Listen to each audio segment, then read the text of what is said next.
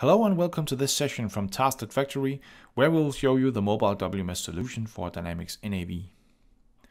In this session, we will focus on a basic configuration, and that is how you can set up and change the language in the application on the mobile device. So about language, our solution is running in various warehouses all over the world. So it's important for us and our customers that our application is available in more than one language. And for each user of the mobile device, a language code can be specified. In this picture here, you can see the language codes, and these languages are supported by the Mobile WMS application by default, and others may be available on request. And these codes here, these are the ones that we'll use when we'll change the language on the mobile device. So let's try and do that. We'll go to Nav and click Departments and go find the TF mobile module and click Setup. And here you'll find mobile languages. So in this window here, we will select which languages should be available for the user. And as you can see, if we try to select a new language here, there's a lot to choose from.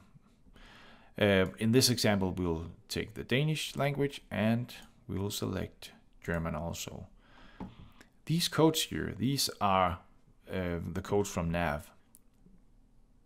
Then we have to enter the device language codes, and these are the codes that we showed you on the picture from before.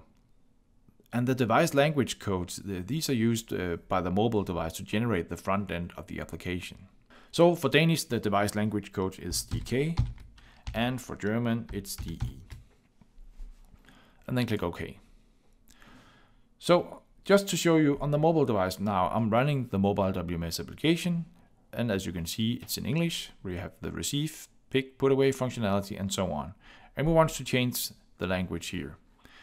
So let's go to mobile users and find the user that you want, who needs a new language. This is the one here. And here you have the language code.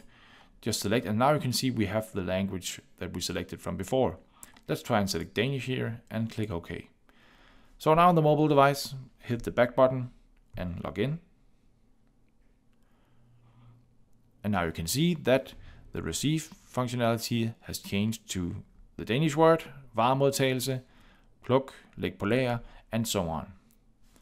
And again, if we want to speak German instead, select the German language, go to the mobile device, hit the back button and log in. And here we have Wareneingang, Kommissionierung, and so on in German.